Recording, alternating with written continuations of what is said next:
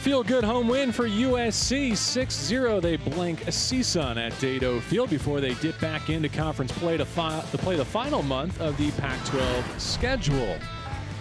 Let's start with the offense. Johnny Olmstead batting ninth. You wouldn't know it from these swings. A couple of hits, 2 of the 10 for USC, including that home run, his 7th of the season. Also had a double an inning later in the 6th, as USC put up 1 run in the 4th, 2 in the 5th, couple in the 7th, and then tacked on another in the 8th.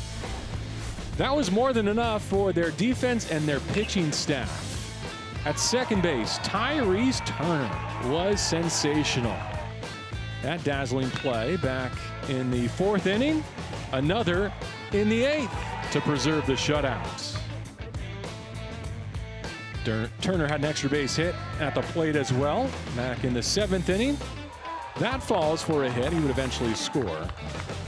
Some extra run supports for a pitching staff that started with Isaac Escada covering 3. Then Ethan Hoopengartner, Toby Spock, Garrett Clark, Carson Lambert there, mowing down this CSUN order, collecting 4 strikeouts before giving way to Matt Keating, who finished the deal, a combined shutouts for USC's 6 pitchers tonight.